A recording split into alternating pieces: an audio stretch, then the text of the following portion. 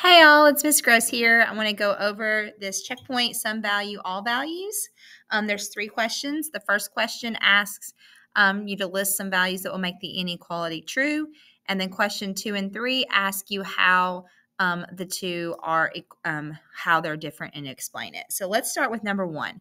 What are some values for x that will make this inequality true? Well, our inequality is negative 2x is greater than 10. So I'm going to create a little note over here so that we can kind of work ourselves through this.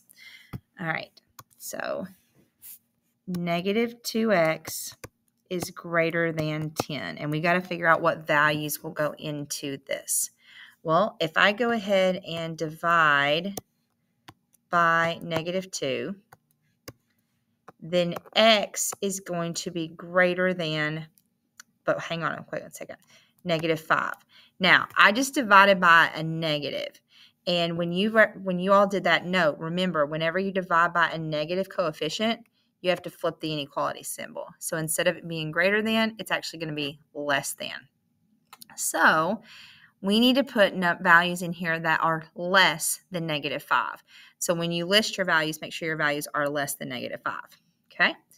All right, so then the next one is, how are the solutions to the inequality 2x is this 10 different to the solutions to this one? And so you've got a difference with the underline underneath it and the one that doesn't have an underline underneath it. So when you're answering number 2, make sure you talk about what the underline means versus not. And then when you explain your reasoning, maybe give an example of what would make that inequality true. Less than or equal to, or excuse me, greater than or equal to. So hope this video helps. Have a great rest of your day. Bye.